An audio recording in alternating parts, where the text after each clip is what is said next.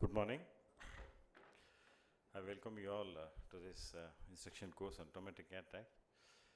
There are no specific studies as far as the traumatic cataract is concerned. Though some studies they put it as 23 to 50% among serious eye injuries. There are various causes for this, but of these, the common causes are this blunt injury and penetrating ocular trauma in most of the cases. But the host of, I have not mentioned all the names here. In a country like ours, there are umpteen number of reasons as to why the eye can get injured. As you see here, the bone, arrow, pencils, pens, and thorn injuries. Clinical evaluation is very, very important. A thorough clinical examination will tell us a lot of things, and then there are other investigations to be done. As you see here, it may be a partial, present as a partial cataract, which permits the fundus examination, then another ocular examination. In case if it is clinically significant, then we'll have to consider. There can be a total cataract like this following blunt injury. So this we don't know about the posterior segment. So this is one thing. Otherwise, the anterior capsule may be torn with a posterior synechial like this, and there can be a corneal scar complicating the matter further. There may be an associated posterior capsular rent here, so this also has to be kept in mind, and this particular thing will help us to change the surgical strategy. Usually traumatic cataract is associated with a lot of other things like a corneal tear, or there can be glaucoma associated with the traumatic cataract, or there may be damage to the iris, iridodialysis, or there can be posterior segment complications in the form of vitreous hemorrhage, retinal tear, retinal dialysis, or in case if pupil is not affected, then if you find there is RAPD, probably optic nerve may also be damaged. There can be vitreous in the anterior chamber, which suggests two things. Either there is a through and through tear, through and through entry in the anterior and posterior capsule, or there may be zonular dialysis as we see here. So this again, the surgical strategy should change according to the requirements. So we have B-scan ultrasonography, which helps us in detecting most of the things. We can identify even the posterior capsular end. You may identify vitreous hemorrhage, or there may be retinal detachment, or there can be a foreign body. Sometimes CT scan, which is done as a part of head injury evaluation. So there you will find this can also contribute to the ocular diagnosis as well as the orbital injuries if at all there is something. So there are a lot of dilemmas that we come across today. One is the primary versus secondary cataract removal, whether it should be done at the time of the initial repair, or it should be conducted. There can be either IOL has to be implanted at the primary stage itself, if at all, and then what is the IOL power calculation, taking into consideration the corneal injuries and other things, or it should be deferred for a secondary lens implantation. So to answer all these questions, we have this particular course, the video course on comprehensive management of traumatic cataract and associated ocular conditions. For this, we have eminent faculty, myself, Dr.Satyamurthy, then Dr.Bharathi Megur, she is there to come. She will be speaking on the postcapsular dehiscence, especially the occult PC rents, and then what are the IOL, how to manage traumatic cataract with it, and then IOL options in cases with poor capsular support. Dr. Bharathi Megur is a VIA surgeon from Megur IK Center in Bidar, Karnataka. And then we have, of course, a local hero, Dr.Shreesha Kumar. He will be dealing with the corneal tear or corneal perforation with the traumatic cataract, and then how to go about managing this particular thing. And then I will be talking to you about subluxated traumatic cataract, how to manage, and then glaucoma associated with traumatic cataract. We have Dr. Deepak Megur, a prolific phacosurgeon and renowned glaucoma specialist of Karnataka. He is from Megur IK Center, Bidar. And then The anti-segment reconstruction, especially the iris damage, iridodialysis and iris tears, will be dealt with by Dr.Krishna Prasad K, who is the director of Prasad Netralaya group of hospitals in South Kindra, that is the coastal Karnataka. He is the AOS scientific committee member at present, and then secretary of Karnataka Ophthalmic Society. And then we have Dr.Meena Chakrabarti, a well-known VR surgeon of our country. She will be talking to us about the management of vitreoretinal problems associated with traumatic cataract. So with these, I request Dr. Shreesha Kumar to deliver his talk. Thank you.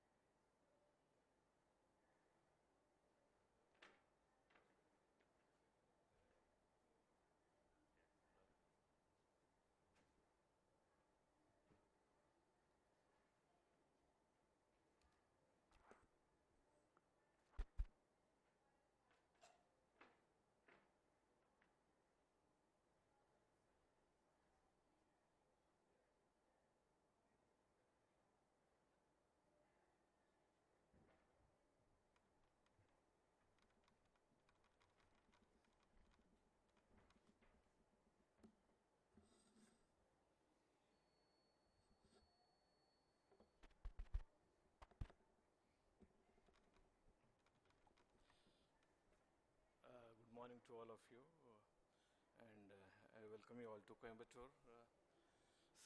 My topic is corneal tear or perforation with the traumatic cataract management. At the outset, I would like to thank Dr. Satyamurthy for giving me this opportunity. Whenever a patient comes with injury, we have to assess the nature and extent of injury, and we have to determine what exactly is injured, how deep does the injury go, or what are the structures which are involved due to injury, and plan your surgical procedure accordingly. I am not going into the details of this, it's going to be covered in the subsequent talks.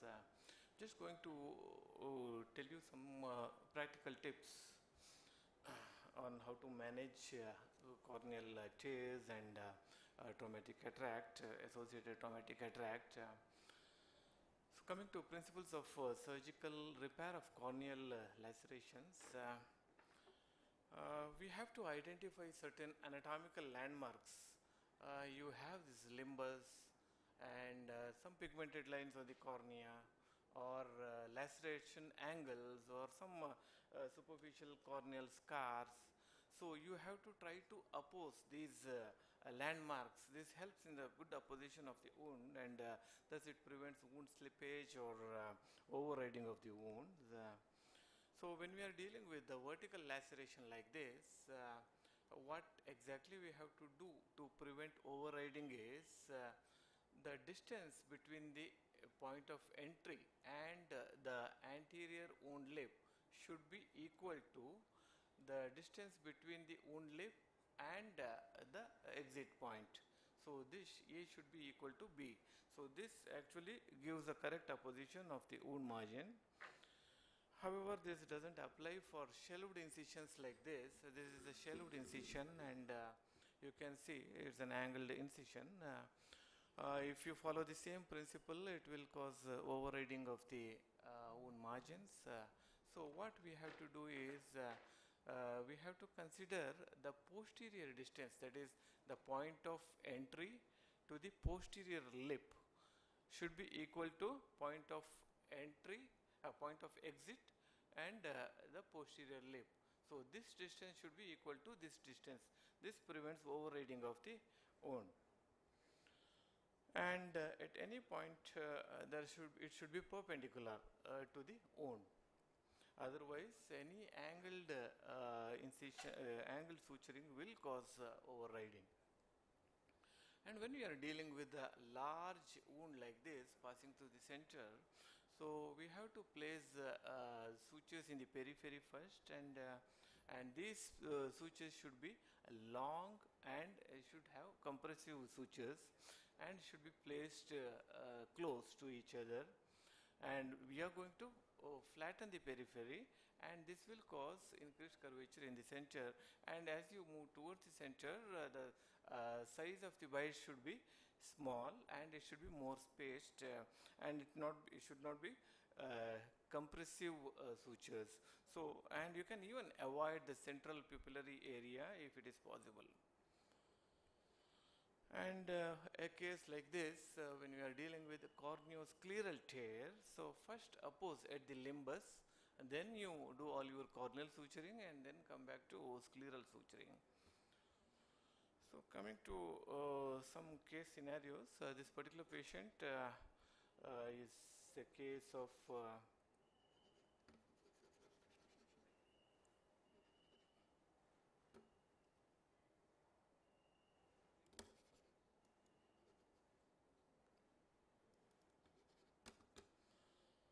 this is a combined cataract and what the where it was moving just now. Okay. இது பண்ண முடியாதா? Scroll பண்ண முடியாதா? You can't scroll. இது பண்ண முடியாதா? Video. Okay. Yeah, so here there is an anterior capsular tear and there is an intumescent cataract. However, the cortical matter is not in the anterior chamber. We can go ahead and do only a corneal tear repair, and we can subsequently at a later date go ahead and do a traumatic cataract surgery. This is another case where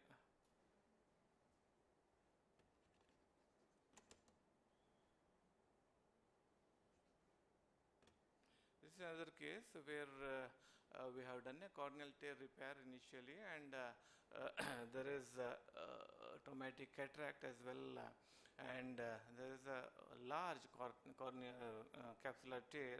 You try to convert it into a capsular axis wherever it is possible, and should be very careful and don't let the AC collapse.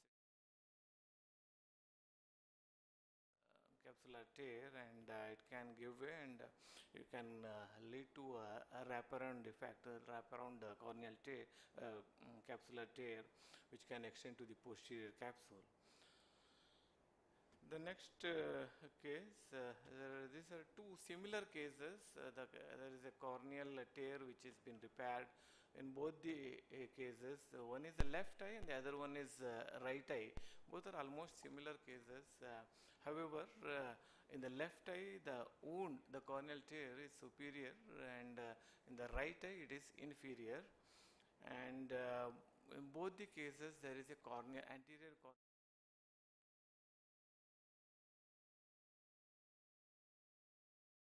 Below the corneal tear, you have posterior capsular tear also here.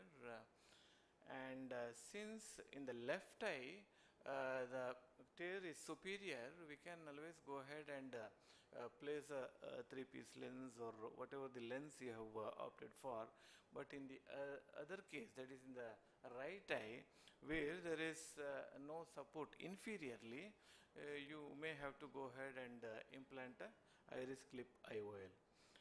So even though the case looks similar, but the location of the corneal tear is different. One is superior, the other one is inferior, and the capsular tear which is extending to the posterior capsule, the lens may not be stable in the second case, that is in the right eye.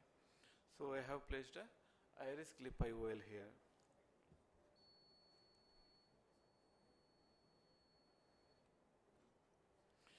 Another case of corneal injury, there is iris prolapse here. The old thought is that whenever there is an iris iris prolapse, should be operated within 6 hours of the injury, and otherwise the iris has to be abscised. This concept is gone. If this is a case if you see, where it's not, there's no. So, like there is a thin layer of the epithelium covering the iris, prolapsed iris. You just have to remove it, and if the iris is not so badly damaged, we can always preserve this iris, and we just reposition the iris, because the presence of this iris, it acts like a diaphragm, and definitely the patient will have good quality of vision once the wound heals. Instead of sacrificing the iris, and the patient will have a significant glare. So you just have to oppose the wound and suture it.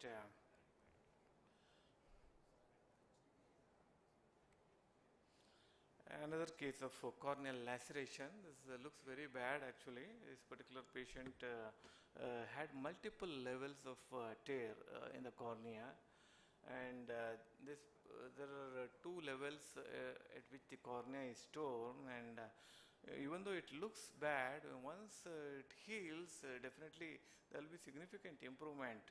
And at this stage, you can't even do a penetrating keratoplasty. It may not be practical. So you just have to oppose the wound and suture it. Even the tags here, it looks as if it is going to tear away, but you just have to include it in the wound and suture it. It may be useful.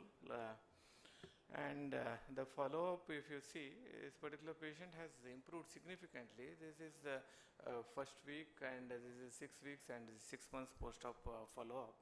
And this patient is doing very well with the iris clip IOL. The patient had a traumatic cataract also. And the last video, this is actually a blast injury. This particular patient had multiple corneal scars because of the blast injury, and he had undergone lensectomy, vitrectomy, and as a secondary procedure for visual rehabilitation,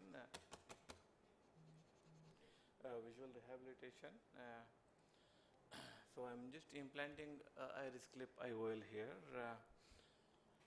It looks bad, but the patient has improved significantly with the iris clip IOL, and he may need penetrating keratoplasty if the visual acuity is not improving, but this particular patient had improved to 618.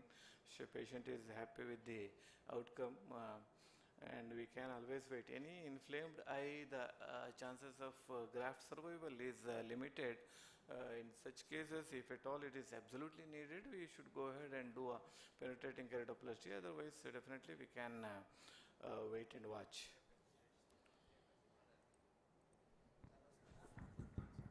This is the post-operative picture of, it's almost over, And so to conclude, it is a difficult management situation having a corneal tear and traumatic cataract.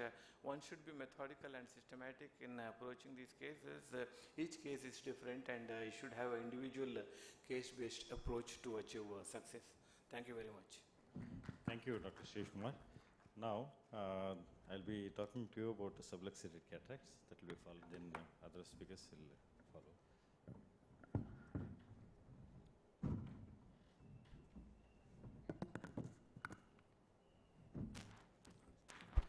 Yeah, there's a slight change in the order because the speakers are coming now. Subluxated traumatic cataract is definitely a challenge which we'll have to keep in mind. The exact ways of exact surgical strategies that we should adopt. Now here, if you see, there's vitreous anterior vitrectomy is going on, and then after staining the capsule, capsular excess has been done. Now using the direct vertical chop, I am emulsifying the fragments. Surgery was going on very well. You see the two capsular hooks that were placed to support the capsular bag, and throughout I was injecting viscoelastic substance to see that the posterior capsule won't come into the phaco tip. So surgery was going on very well. It was a soft cataract and a relatively young patient. So at one point of time, the vitreous came to the phaco tip. So I had to stop, So this means there was a pre-existing rent which we could not identify. Then dry anterior vitrectomy was done. Here one should not do bimanual anterior vitrectomy because there is a possibility of these fragments to go down into the vitreous. Then they remain under the cover of the dispersive viscoelastic like viscoat. I have no financial interest. You can emulsify other fragments, keeping the parameters low, and then every time you inject viscoelastic substance before you withdraw the phaco-tip, and then using a single cannula, the remaining soft cortical matter was aspirated. So now here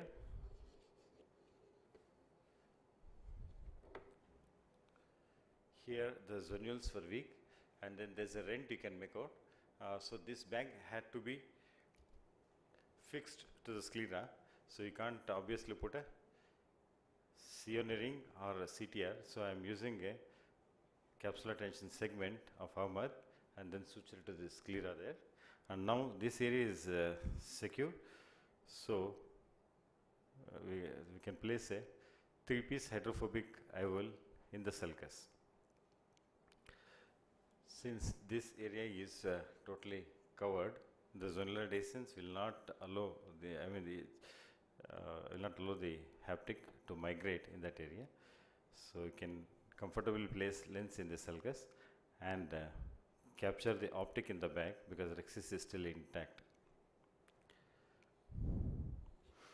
So the take-home message here is even if there is a rent, in the presence of zonular dialysis, one can still fix the bag to the sclera with the help of CTS segments, and then of course you will have to follow all the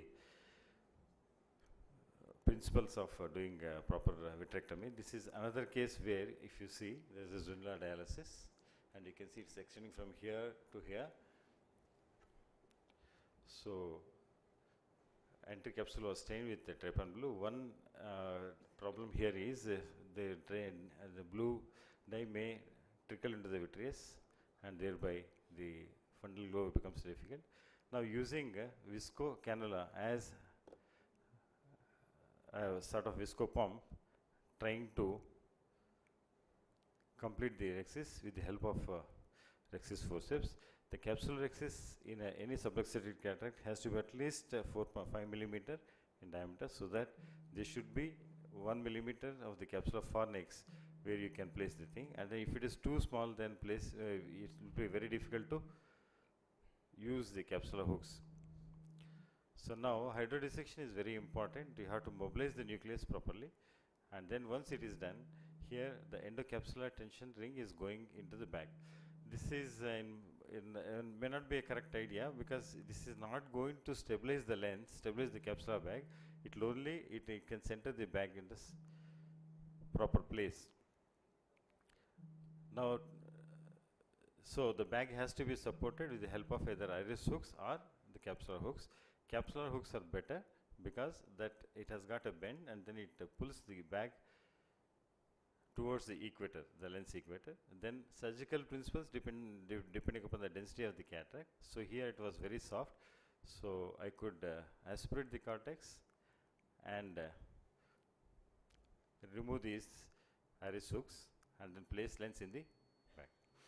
So this way the surgery can be completed. The only thing is we'll have to keep all these all the steps in mind, and then so the incision should be away from try to be away from the zonal area of zonular dehiscence, and then bag place IOL can be placed in the bag or can be fixed to the sclera, or you can place a AC IOL.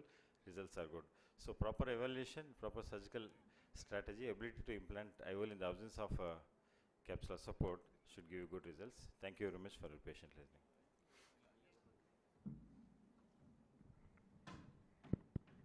Hello, sir. Thank you for the presentation. Excellent. Few questions before the next speaker asks.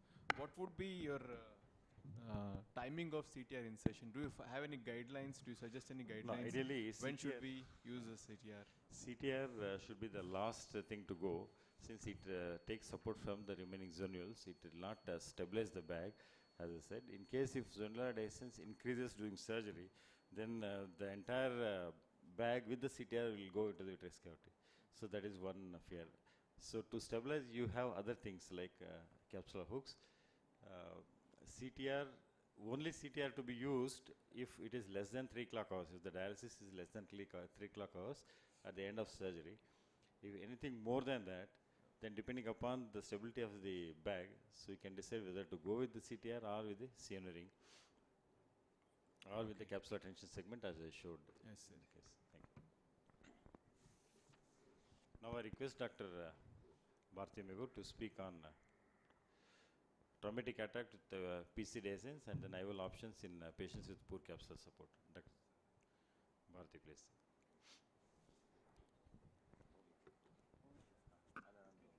Can you pause it?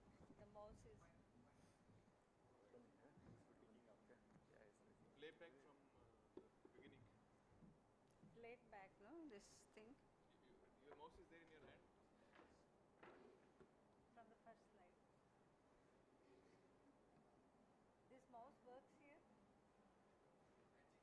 Yeah. Good morning, everybody. I am Dr. Bharathi Megur.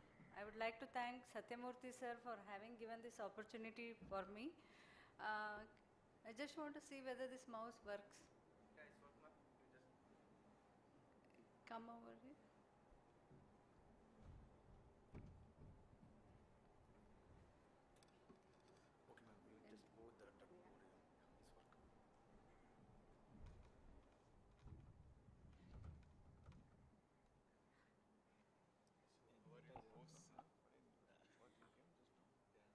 So I'll be talking about IOL options in the presence of PC dehiscence in traumatic cataract. The key steps in the management of traumatic cataracts begin with pre-op assessment, decision making regarding the procedure, whether to implant a lens or not.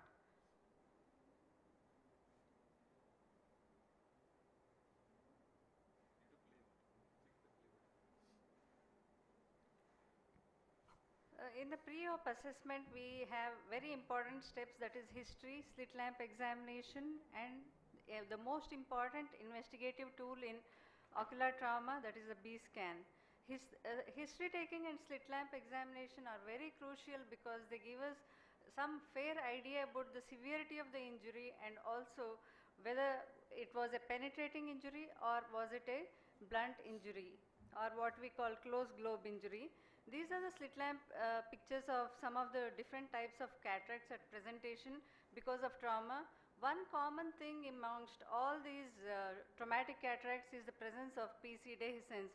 We have immature cataracts, total subluxation, and sometimes these white intumescent cataracts which present within hours to days after injury.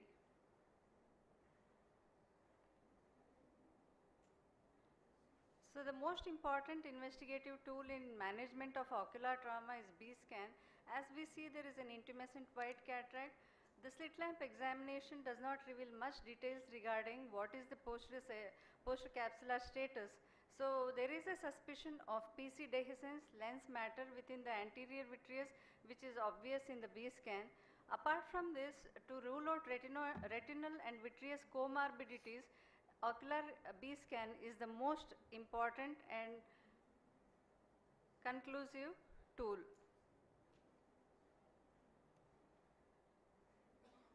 Procedures depend upon the merits of the case. So it could be phacoemulsification, small incision or ECCE, but the principle would be to maintain a closed chamber and not to allow the enlargement of the PC tear so that the nucleus does not eventually go down. So whether to implant an IL or not depends upon few considerations here. Secondary implantation can be or should be done, or a deferred implantation should be done when we have poor visibility, vitreoretinal comorbidities, or a very huge risk of infection. So when I have decided to do a primary implantation, my simple game plan or strategy would be like this. If I have a small PC tear, if the in the bag placement of the lens is possible, I would do. Whenever there is an intact rhexis and a large PC tear, a sulcus placement is possible. absolutely no capsular support, then I would go ahead and put a iris claw lens or a scleral fixated lens.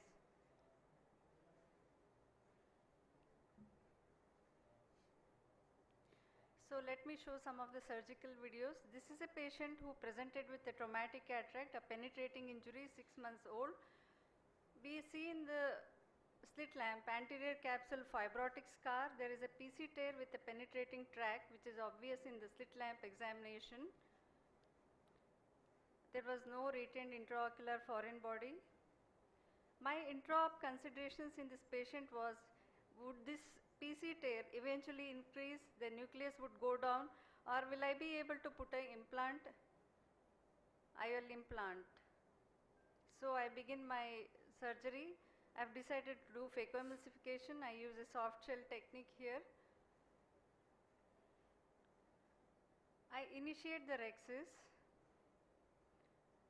It runs into the fibrotic scar. Here it is at the risk of running radial. This is when I decide to go ahead and complete the rhexis with a microvitrectomy, forceps and scissors.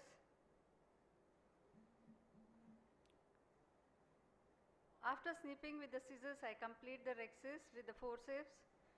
After initial removal of the epinucleus, I do the in situ hydrodelineation.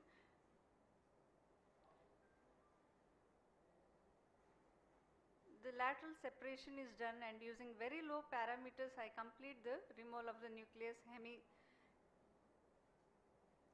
A part of the heminucleus and the epinucleus and cortex is visco separated, and I complete the cortical wash. Now the PC tear starts to become obvious. I realize that there is a small radial extension in the anterior capsular rhexis as well. I need to be cautious in that the vitreous is not disturbed, so I check with triamcinolone acetate. So I implant a lens within the bag, and here the most important aspect of this surgery is we were lucky enough to place the lens within the bag, and I confirmed that the vitreous is not disturbed. So the anterior hyaloid was intact. The radial tear was there in the anterior capsule, so I oriented the haptics to 90 degrees against the radial tear. So luckily this patient's surgery went off well, and the anterior hyaloid was not disturbed despite the PC tear. This is the 3 days post-op picture. This is another case of intumescent cataract due to penetrating injury. What we saw earlier in the B scan was the disturbance of the posterior capsule with the lens matter being seen in the anterior vitreous phase, and as we saw in the slit lamp, the anterior capsule was flat. This is another important sign to indicate that there is a PC tear. So here I am doing a synecholysis. Once the pupil dilates well after the synecholysis, my care is not to involve the rhexis in the fibrotic scar because it has a huge risk of running radial. I avoid that, get a small rhexis done, do a gentle hydrodissection and remove the swollen lens matter, get the cleavage between the capsule and the lens matter. Using very low parameters, I removed the soft cortex. This is a 35-year-old man, so there is obviously no nucleus here. The followability of the cortex to the phacotape is not so good. This is when I realized that there must be some vitreous present in the bag. So I go and do a visco tamponating of the vitreous. So it is very crucial that we tamponate the vitreous so that it does not further travel towards the phaco handpiece. To have a much more controlled removal of the cortex, I use the bimanual irrigation aspiration cannula and remove all the cortex. Almost 70 to 80% of the cortex is removed. Then I realized that the PC tear is obvious now, and I have a suspicion that the vitreous is also present. So I use triamcinolone acetate 1:2 dilution to check whether the vitreous is also present. So obviously some amount of vitreous is there within the bag. I do a limited anterior vitrectomy now. As you can see, there is a fibrotic area in the posterior capsule as well, and some amount of vitreous is present. Once I remove the vitreous, I recheck whether the vitreous is totally removed from within the bag, and this is again the second step of injecting triamcinolone and rechecking this. Once I am sure that the vitreous has been cleared from within the bag, I go ahead and implant a 3-piece lens in the sulcus. This is a 3-piece hydrophobic lens. The haptics are in the sulcus, and I aim to get an optic capture, and I observe for the ovalization of the anterior rhexis margin. Here again, what was important that there was a big PC tear, and despite that we could easily implant a lens within the sulcus because of the integrity of the anterior capsular rhexis.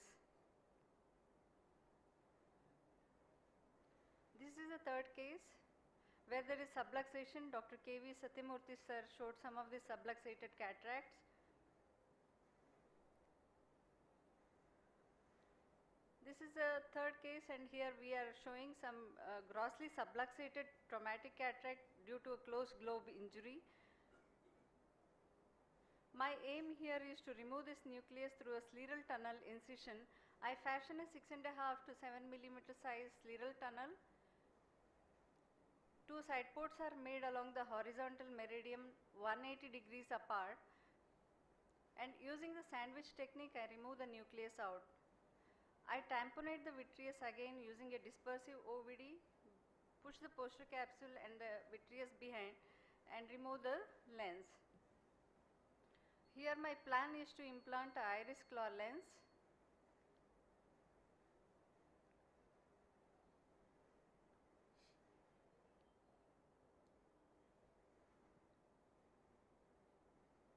So the lens is inserted inside, and using the Daljit lens holding forceps, I tuck the iris tissue within the slits in the haptic and get the enclavation done.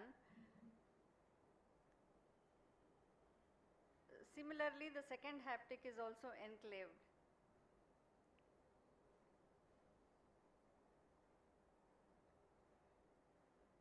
So inferior iridectomy is done using the vitreous cutters, looking out for the stability of the lens by tapping on the lens. And here, with the total absence of the bag, this is a good option of putting a iris claw lens.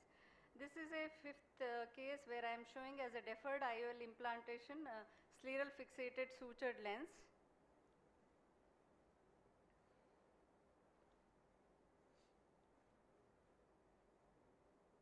To summarize, so in the presence of a small PC tear, when the rhexis is intact, in the bag placement of the lens is possible. When the large PC tear, in the presence of a very good rhexis, sulcus placement is possible. So when there is absolutely no capsular support, iris claw lens or scleral fixated lens are a good option. As such, deferred IOL implantation or secondary implantation can also be done when the condition is conducive for secondary implants. Thank you for the patient hearing.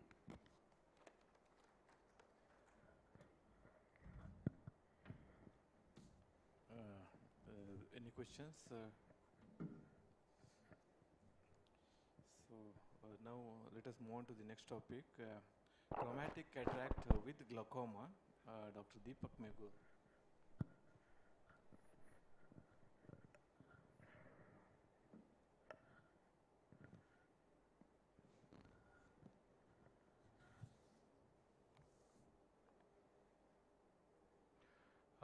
Respected Chair, good morning friends. I'll be speaking on the coexisting pathologies of traumatic cataract and secondary glaucoma, which is not uncommon because there are many mechanisms by which glaucoma can be seen in eyes with trauma.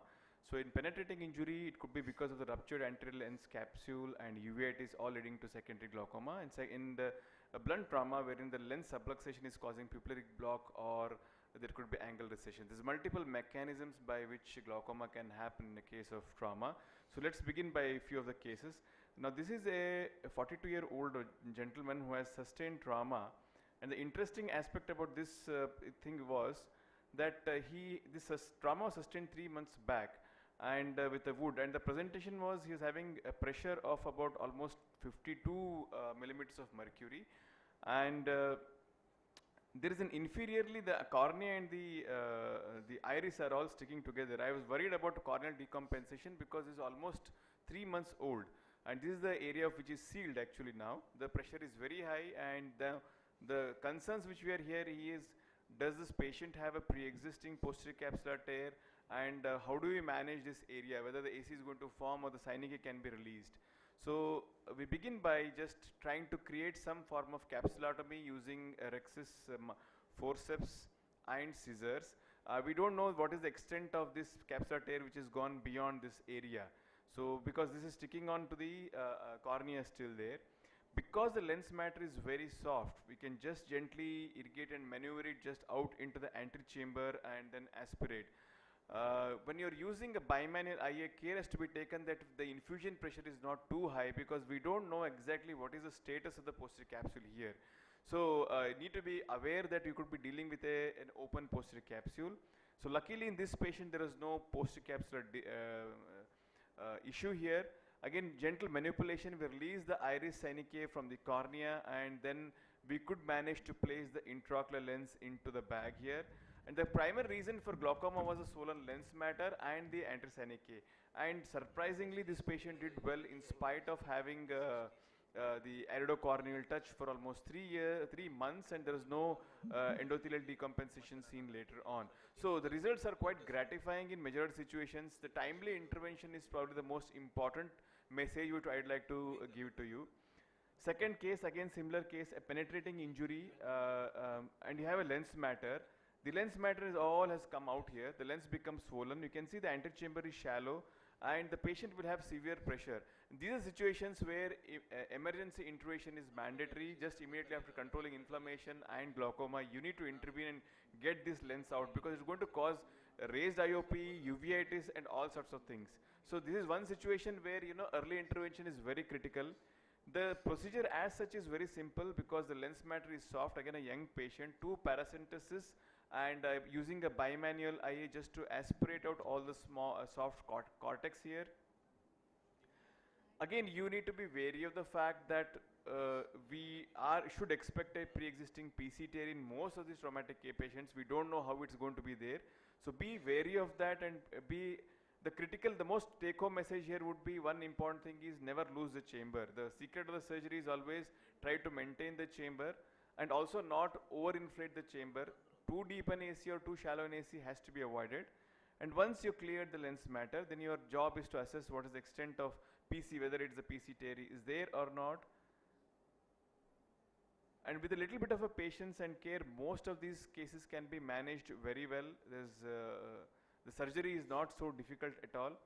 Again, you make a capsulotomy opening of an adequate size.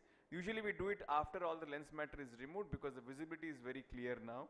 And then again we could manage to place the implant into the bag here. The case could look very bad when the slit lamp and all, but eventually the results and outcomes are quite good and very gratifying. And this is the corneal wound, small scar which will remain there, and eventually you have a very good, you have to expect post-operative reaction like this. There is an fibrin there, but they usually clear off. This is how the case was looking after 2 weeks. In spite of a radial tear, the lens is well centered.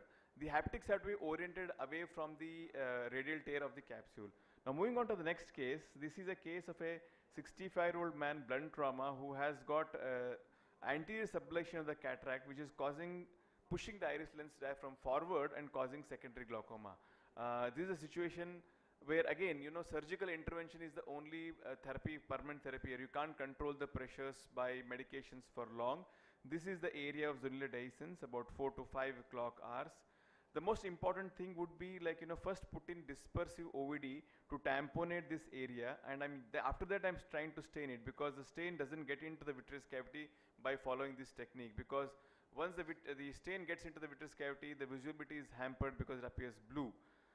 The rhexis is probably the most important step in all these cataracts, because in these subluxated cataracts, and you have to ensure that these are the situations where forceps becomes mandatory. You can't use a needle here. So once you have a rhexis, then there are all ways by which you can stabilize the bag, by hooks, rings, and segments.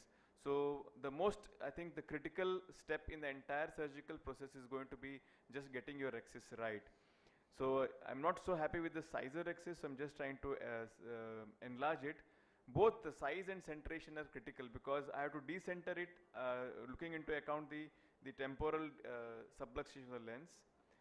Before putting in the ring or anything, I want to just ensure, do a gentle hydrodissection, and then I need to decide whether I want to inject the CTR now itself or should I do it later. In this situation, I decided to implant the ring at this stage. Again, a key point would be create some space under the anterior capsule by using sodium hyaluronate, and then it's easier for her to thread in the ring, and also the cortex entrapment under the ring can be minimized. So once you're done this, then you stabilize the bag, and before doing that, again check for the presence of vitreous, because it could have just sneaked through the area of the defect. You stabilize the bag by using the hooks, and then you are completing the procedure here. Again, you have to stabilize the, you are placing the lens, and the strategy here is to just place the lens in the sulcus and do an optic capture. There was a transollular migration of the vitreous. Again, in this case, I needed to do a pars plana vitrectomy just to take care of this, and the sclerotomy is closed here. So this is how the patient was looking 1 day post-op. So this, coming to the other aspect, the angle recession glaucomas are extremely difficult to manage. You know, they are very, very refractory to treatment. And here, this is the angle recession. The widened ciliary body band which you are seeing is the angle recession which you are seeing. This is a young patient, say about 40-year-old patient, and these glaucomas are extremely refractive to treatment. You have to have a surgical intervention. The first setting would be try a trabeculectomy, mitomycin C. I just injected mitomycin C in the subtenon space, and I'm doing a two-site procedure here. This is the trabeculectomy flap, which I have created scleral flap. Complete the intraocular lens implantation, shift superiorly, and then I'm performing the trabeculectomy here. So compared to the other case scenarios where the intraocular pressure controlling is just by taking out the cataract is possible, in angle recession glaucoma you need to combine with an anti-glaucoma, the filtration surgery, or most often than not, they eventually require tubes. So with these few cases, I'd like to conclude my presentation. Thank you so much for your attention. Thank you, Dr. Deepak. It was a wonderful video presentation. And now the first case which you have shown, like you injected a hydrophilic IOL. Is it purposefully, or is it what the patient chosen on the affordability in the package? Affordability, okay. Any question? Now let us move on to the next topic.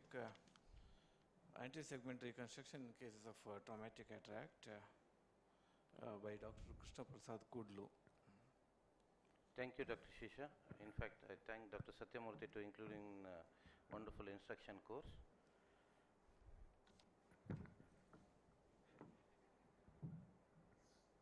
Arjun.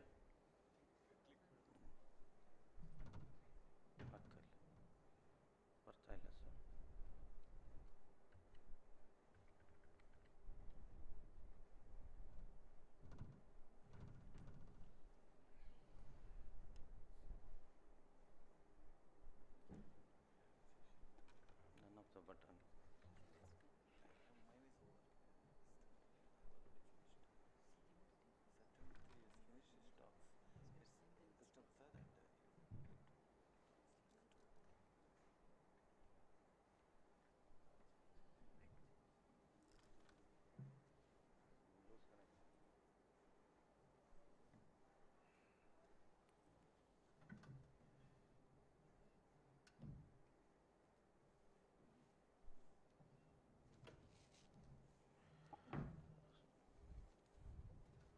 So this is my financial interest. So now most of the injuries has been, I think, corneal tear has been tackled by Dr. Satyamurthy.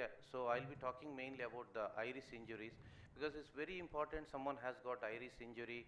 The overall overall it can give rise to the patient will have a glare and even photophobia also. And sometimes this iris base along with the ciliary body can damage, especially as far as the contusion injury is also concerned. So as you know that it's the aperture and the mechanical barrier between the anterior chamber and the posterior chamber. So what are the 5 major consequences can happen in iris injuries? Mainly traumatic mydriasis, iris laceration can happen, iris prolapse can happen, iridodylisis and aniridia. So how straight away will come to the management of traumatic mydriasis. It might be either immediate or late complication of iris laceration. When we have to actually tackle this traumatic mydriasis, whenever patient has got glare and visual deterioration. So straight away there are a few different techniques described by the different surgeon. So you need to assess how much is going to be the traumatic mydriasis. Depending upon that, you can opt for the different technique. If the mydriasis is little bit small, then you can go for something called a single suture technique, where exactly you pass a 90 prolene suture, pass through the limbus and through the iris inline and propose the suture tract, and a bond hook is introduced to the paracentesis and 2 suture ends are drawn out through the wound. And you can put a sort of a triple knot, throw knot, so that you can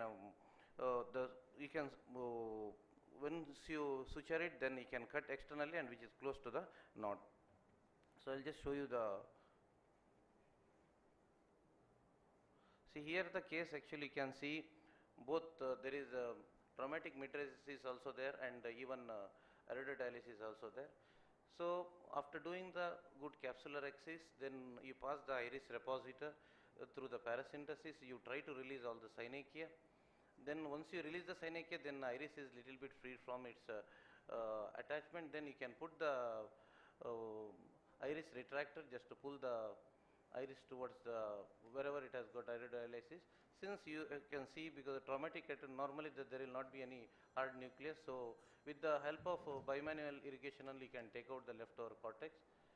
So when you're taking out leftover cortex, make sure that all the parameters should be as less as possible. And once you, I think, notice as Dr. Deepak showed in his previous case, if you see that there is a subluxation, then try to put a CTR. So make sure that when you're putting the CTR also, most of us we try to put it fast, but you put it within the bag. After putting the bag, I think bag has been stabilized, then you can implant the intraocular lens. So all these steps, especially whenever there is injury or insult to the eye, always whenever you are manipulating also, you have to be little like slow in your manipulation, so that chances of further damaging you can prevent. Once you put the intraocular lens, then I think whatever the leftover cortex also you can remove. Then so one paracentesis is already done, just adjacent to in the sclera, adjacent to the wherever there is iridodylisis. Then straight the suture along with this thing you can pass through the iris, through and through. Then just you take out the suture. When you can turn the needle, then once again you can go through that wound only, then through the iris, then take out. So once you're taking out also, you should be really careful, so you not have to hurry the procedure. Once you take out a single suture, I think you can see almost round pupil there.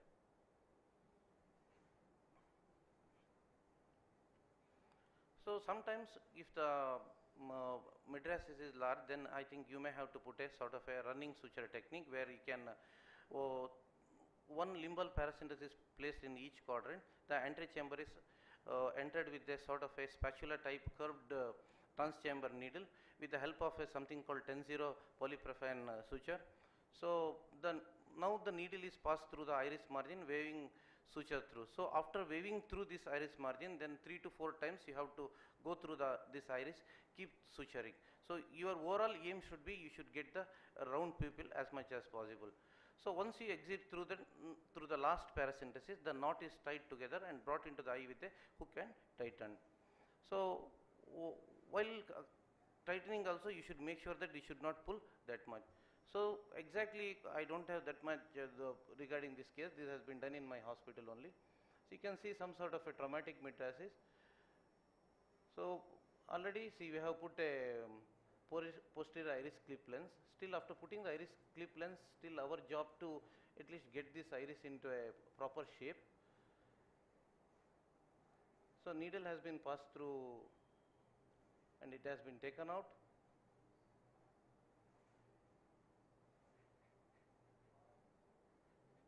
Not playing.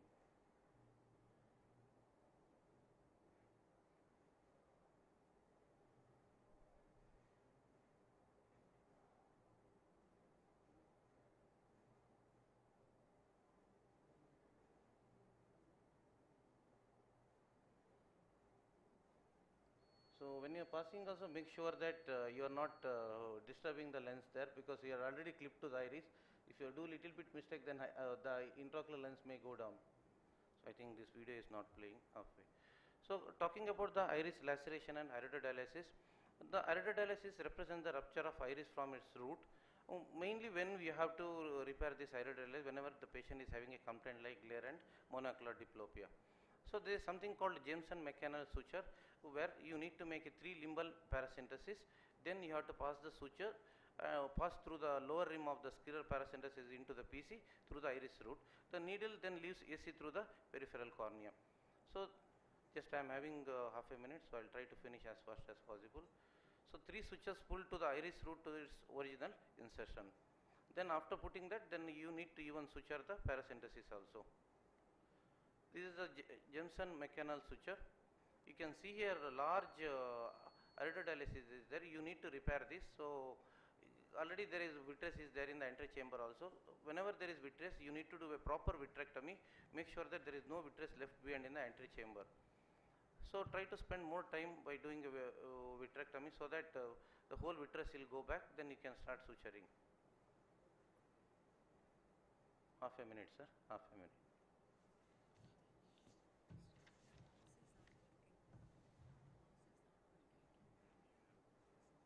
As I said that 3 minimum incision you have to do.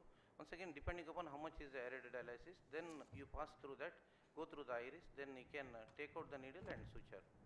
So if it is large, I think you can make more than 4-5 incision.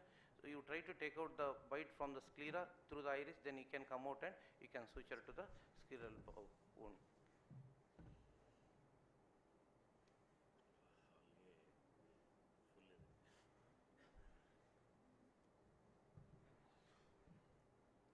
So talking about the complete aniridia, sometimes with a severe injury, I think even patient may land with a complete aniridia. So there are few things. If you are having a PC support, you can plan for something called strained intraocular Dr. optical Krishna Prasad, diaphragm. can you Yes, sir. conclude this? Yes, sir. And if you are having a don't have the capsular support, I think you can go for a sclerofixated IOL. These are the different type of diaphragm available in the market. So in the end, summary, damage to the iris is a common manifestation of severe open and closed injuries. Only thing is you need to treat them properly so that the patient will not have any complaints. Thank you. Thank you, and thank you, Dr. Krishna Prasad, for the comprehensive management of iris iridodialysis and then sphincter test. Now I request Dr. Meena Chakrabarti, who is a well-known vitreoretinal surgeon of our country, to speak on management of vitreoretinal problems which are associated with the traumatic cataract. Over to you, madam.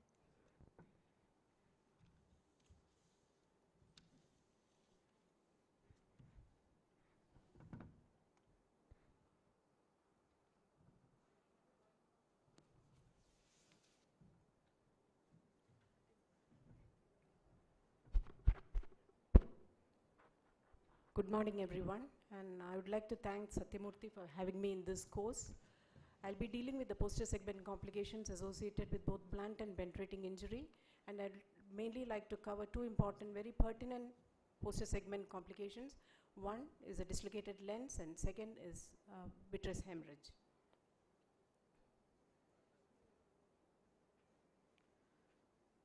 So it's not moving.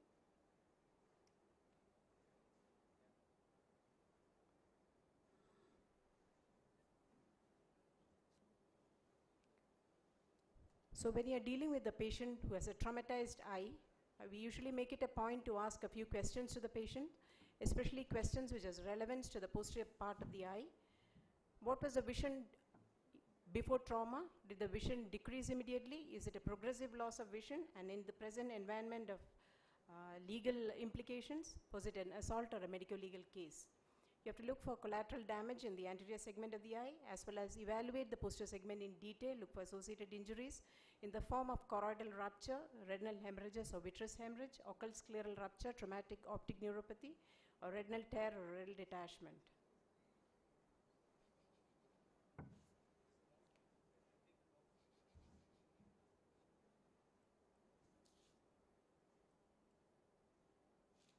So this is a patient who had a blunt trauma and a dislocated IOL, dislocated crystalline lens. At the beginning of the procedure, I'm making the scleral flaps for a scleral fixation in this patient, and during vitrectomy you can see the dislocated lens in the vitreous cavity. In dealing with the dislocated lens, perform as thorough a vitrectomy as possible, leave very little vitreous behind. A small amount of perfluorocarbon liquid has to be injected into the vitreous cavity to just bring up the dislocated lens into the mid-vitreous space so that you have adequate space to use a phacofragmentome and emulsify the lens. It will also see to it that the lens particles which shatter and come off the lens do not fall back on the macula and damage it. So the PFCL acts like a kind of cushion. The fragmentation is being carried on.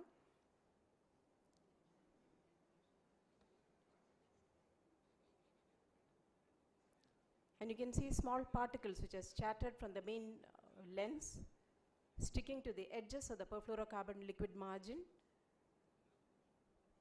These are usually parts of the cortex, and they can be cut with a cutter. You aspirate it, bring it to the mid-vitreous cavity, and try to stuff it into the port of the cutting port of the cutter using the endoilluminator.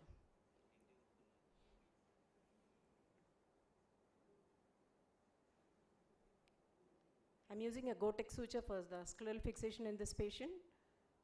There's a 2-point scleral fixation and a scleral fixated IOL is implanted. We look at the second patient. He is a high myope who had sustained a blunt injury. His pupillary area was aphakic. The pupil is very small. It does not dilate beyond this. And preoperative B-scan ultrasonography showed that he had a retinal detachment also. Not a retinal detachment, a large flap could be seen and a suspected adjoint retinal tear. The pupil is dilated with iris hooks. You can see the avulse vitreous base.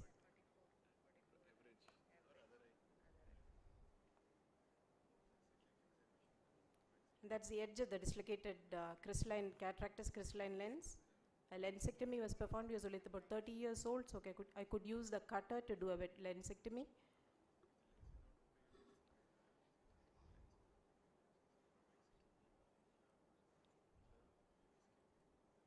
You can see the flap of the giant retinal tear. So about a 180-degree GRT, and after a thorough vitrectomy and seeing to it that all the vitreous base excision has been performed, perfluorocarbon liquid will be injected into the vitreous cavity to flatten out the tear so that the tear sits smoothly on the buccal. Put 6 rows of endolaser photocoagulation has to be performed. And the PFCL in the fill in the eye replaced with exchange with silicone oil. The second important posterior segment complication that can occur in patients with blunt injury or a penetrating injury is a dense vitreous hemorrhage. You have to keep in mind that an occult scleral perforation can occur in these patients, and these are the various clinical features where you suspect an occult scleral perforation when the patient has a grossly hypotonous eye, an abnormally deep or an abnormally shallow anterior chamber. There is hemorrhagic chemosis, irregular pupil, and hyphema.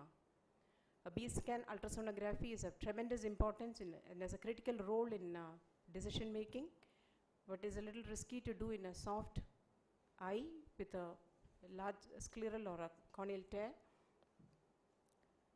Suprachoroidal hemorrhage also has to be suspected in these patients. The timing of vitrectomy is very rarely done early at the time of wound rupture. At the time of primary suturing of the wound, it is usually delayed by about 2 weeks, giving adequate time for a posterior vitreous separation to occur. This is a patient who has a large scleral rupture and he also has a cataract. The scleral wound is closed first at the beginning of the procedure. The scleral buckle is also placed to support the retinal periphery, and later, about 2 weeks later, he is taken up for cataract surgery. The cataract surgery goes smoothly. He has a dense vitreous hemorrhage which has to be tackled.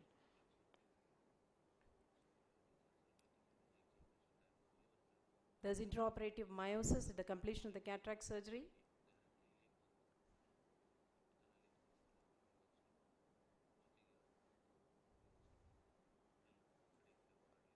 And you can see the density of the vitreous hemorrhage that this patient has. The vitreous hemorrhage is cleared. The IOL implantation was done as a secondary procedure.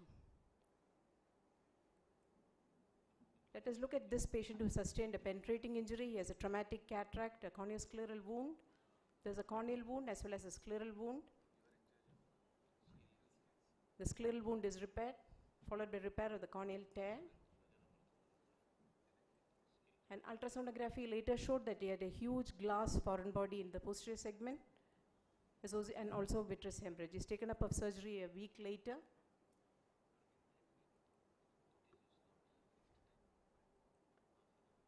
The glass particle that is there in the posterior segment is very large. It cannot be removed to the sclerotomy. It is brought up into the pupillary space after injecting perfluorocarbon liquid and removed through the anterior route. The vitrectomy is completed and silicone oil fill is done. This is a 32-year-old patient who had a blunt injury and a total hyphema. B-scan ultrasonography showed that he had a vitreous hemorrhage. The hyphema is drained first. And cataract surgery is performed. The cataract surgery goes smoothly.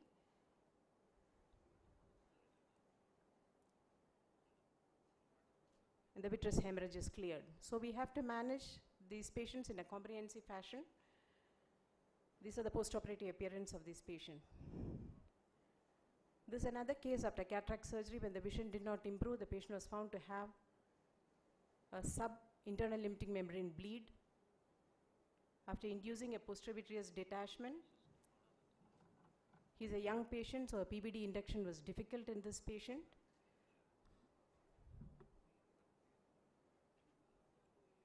The internal limiting membrane is peeled and the subialum blood is aspirated. He has a good macula and he gained very good vision. Traumatic macular hole is another associated condition. There's a large traumatic macular hole which was diagnosed preoperatively itself. A combined procedure was done in this patient. The internal limiting membrane peeling is carried on.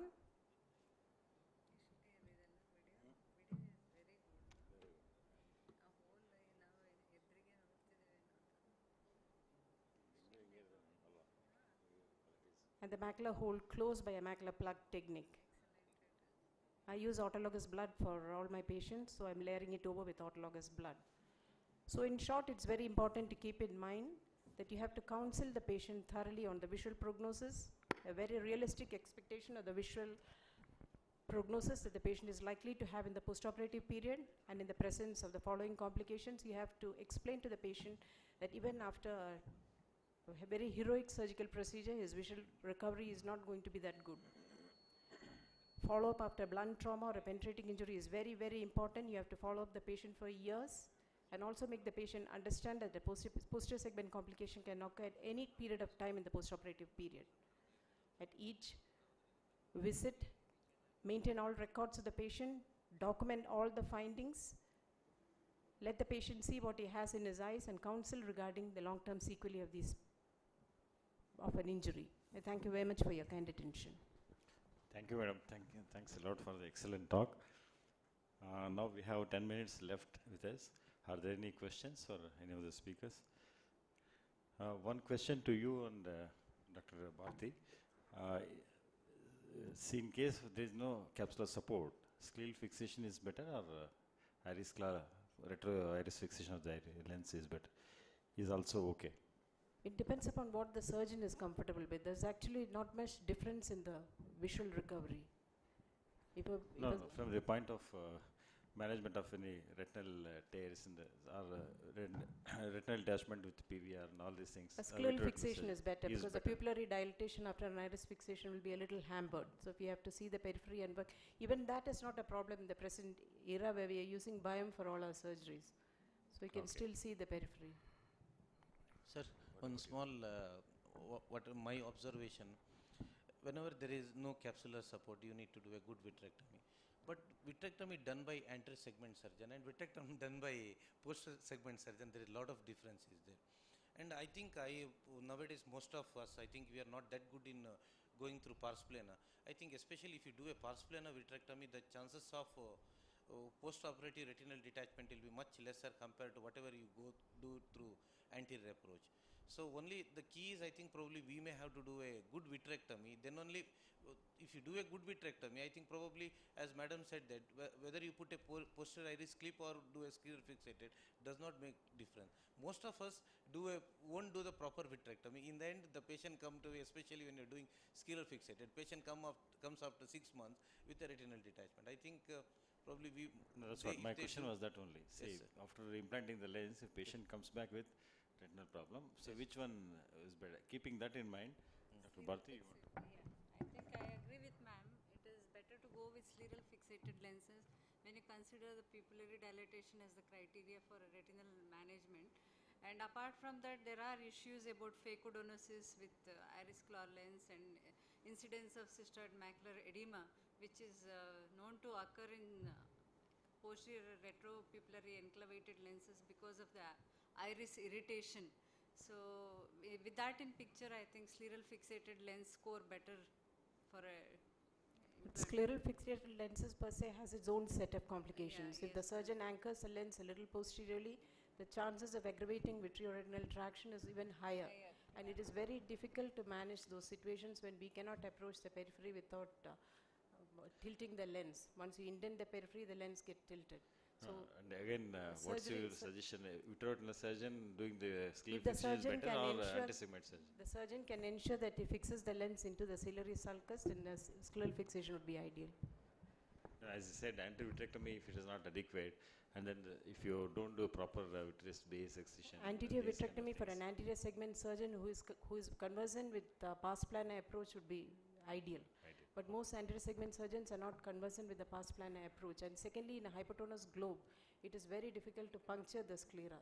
For a self-sealing incision, you can just use a 20 gauge MVR knife and puncture the sclera. That is easy. But to have a valvular sutureless trochocannula incision, a hypotonous globe, it's quite difficult. Thank you, ma'am. Yes. So now, question to Dr. Deepak Megur. Would you like to do cataract, primary cataract resection at the primary stage itself? Say a patient has got corneal tear, and at that stage itself, or you postpone it for a secondary? Yeah, depends on the situation. If the corneal tear is very small and tiny and it's not obscuring my visualization of the procedure, so in that situation, I would complete the surgery with the primary posterior capsular lens implantation. But many situations, the corneal tear is so big and it's going to hamper the visualization. In such situations, always a deferred IOL implantation is going to be the criteria. Close the wound and remove the ruptured lens capsule and then leave him aphakic, let the eye settle down and then plan a secondary implant later after removing the corneal sutures, let the corneal surface settle, the corneal irregularity settle, and then we can calculate the power a little bit better and then do. If it's a small tear, usually that's very common, maybe just requires 2 or 3 sutures in the peripheral, I would still go ahead and do a primary procedure involving putting the lens inside. Dr. KP, you want to add something to this? Okay, so the indications are these. If patient you are suspecting say end ophthalmology, you want to see retina properly, probably that is one stage we have to. And then if fluffy cortex which is floating in the antechamber and then maybe causing a lot of inflammation, or a lens if it is becoming swollen, resulting in pupillary block and then secondary glaucoma, probably it's otherwise secondary stage procedure is always better, second stage procedure is always better. Yeah, the question was, how to deal with the raised pressure. Obviously, majority times it's an emergency situation where we have to remove the lens because the lens matter itself is causing the secondary glaucoma. So in ruptured lens matter, and sometimes anterior lens subluxation causing pupillary block and secondary glaucoma. In all these situations, I think surgical intervention is going to sort out your glaucoma related issues primarily. Now, continuing the discussion on glaucoma, so all these traumatic glaucomas, say where there is angle recession, then patient has a traumatic cataract, I don't know, I didn't listen to your, this thing, I was not there at the time. With conservative management, does it have a role here, or? Angle recession glaucomas are very difficult to, they're very refractory to treatment, medical line of treatment. Invariably, surgical intervention is required. So in usually my strategy is a patient having an angle recession glaucoma with a traumatic cataract combined with a primary filtering procedure with mitomycin C.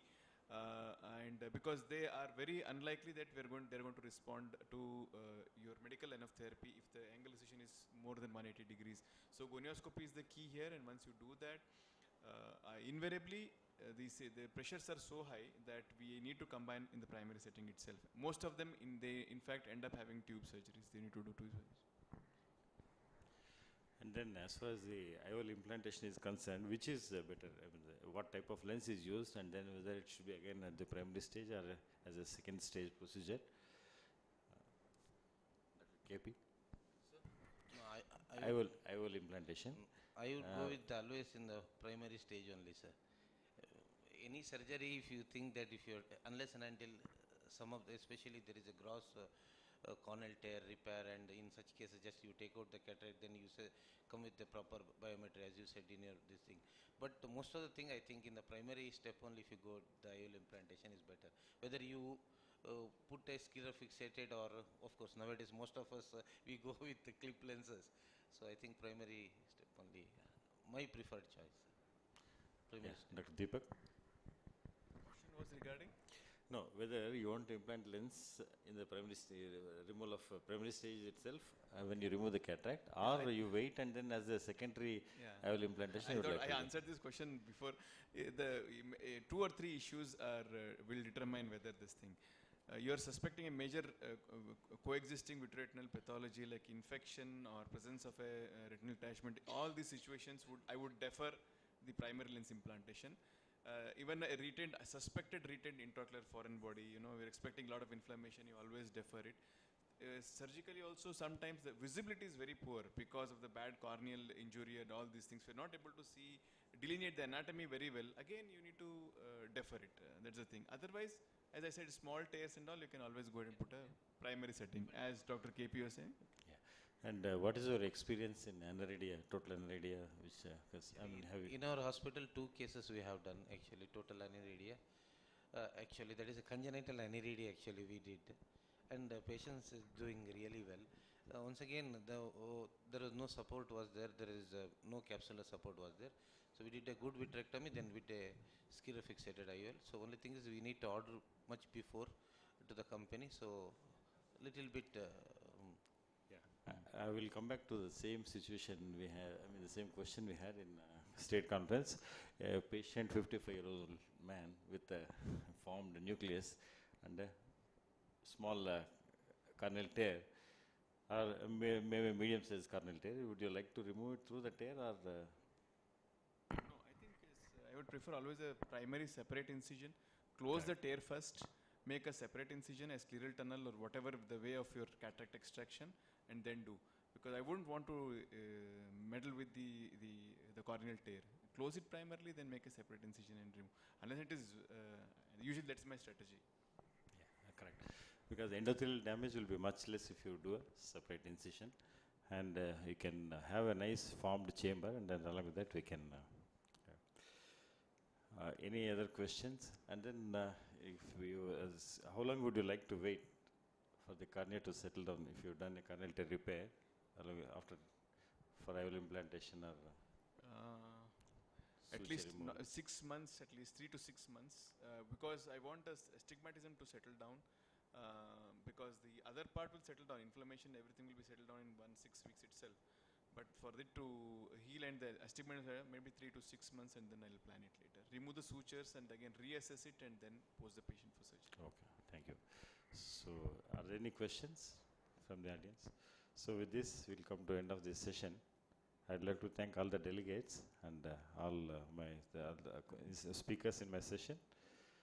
Thank you very much.